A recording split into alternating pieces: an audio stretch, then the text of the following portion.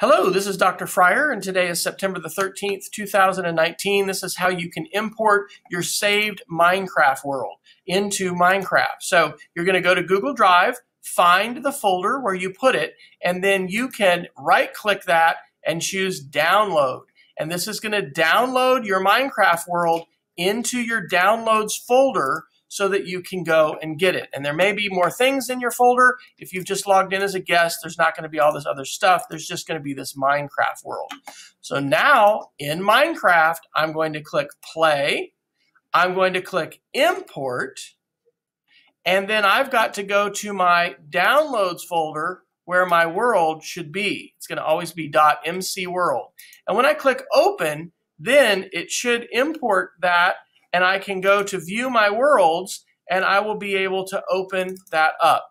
I'm going to be able to play that Minecraft world.